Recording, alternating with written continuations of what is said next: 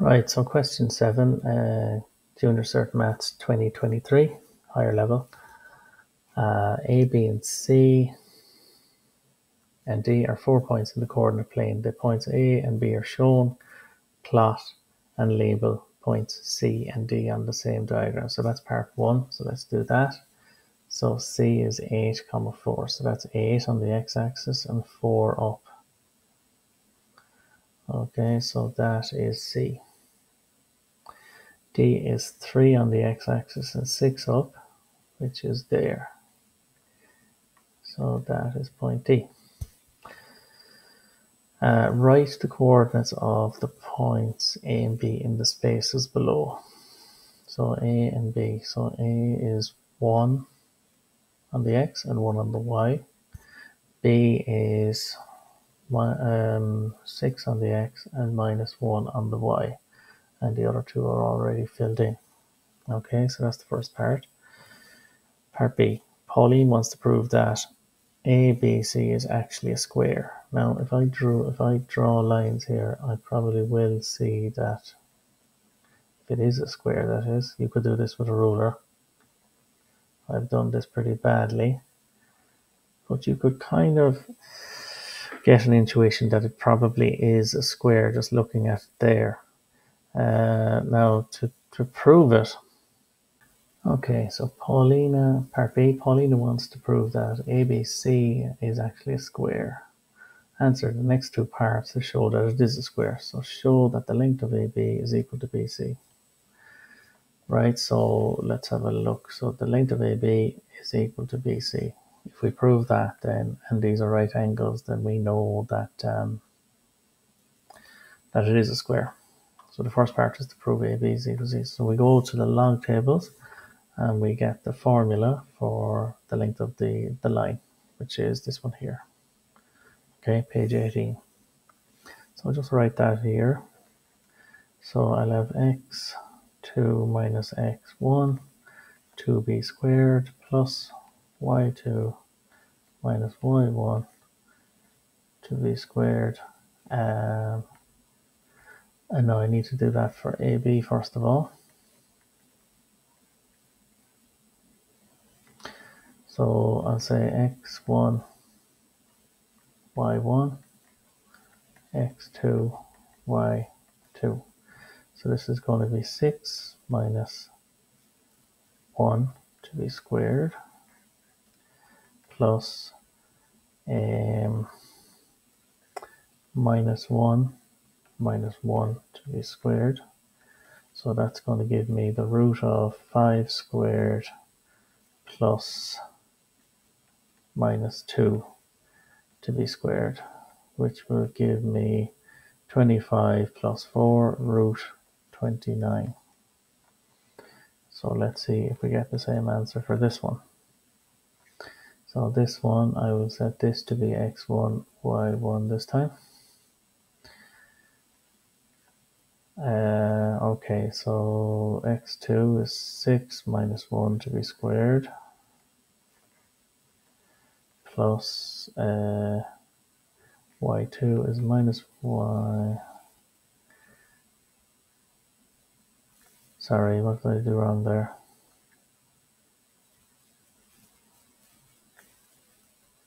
That should be 6 minus 8. And this is going to be minus 1 minus 4 to be squared, which will give me minus 2 squared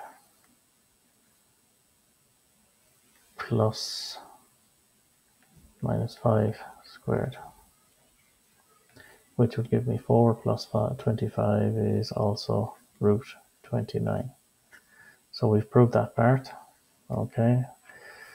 The second part, without measuring the diagram, show that AB is perpendicular to BC. So we need to get the slope of both of those lines to see if they're perpendicular. Okay, again, the log tables, that has the slope formula. So m is equal to y2 over y1 all over x2 minus x1. Sorry. Okay. So let's do it. So So slope of AB first. So AB, we're going to say minus 1,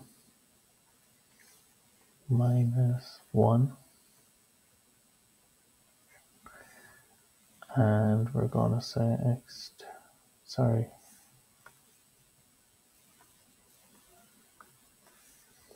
x2 is 6 minus 1. Okay, so that's going to give me minus 2. That's minus 2 on top, all over 5. Slope of BC then is minus 1 minus 4, and this is 6 minus 8. So that's going to give me minus 5 all over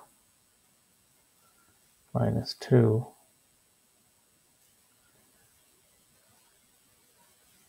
which is actually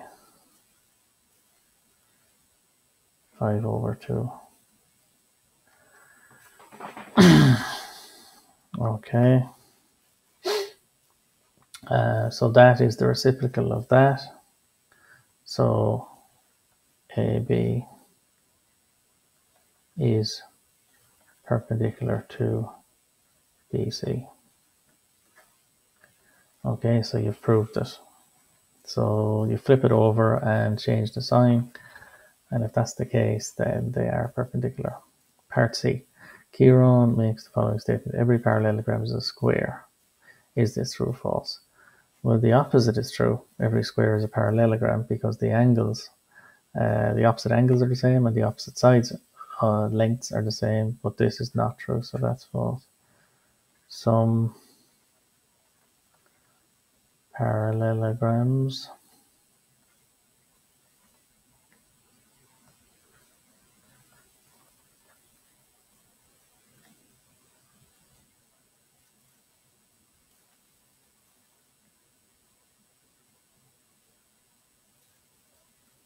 have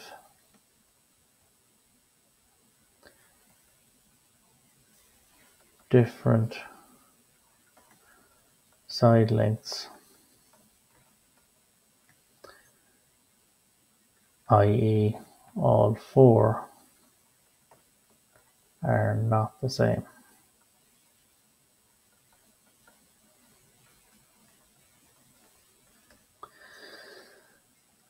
Write down the converse of Kieran's statement. Now this is true.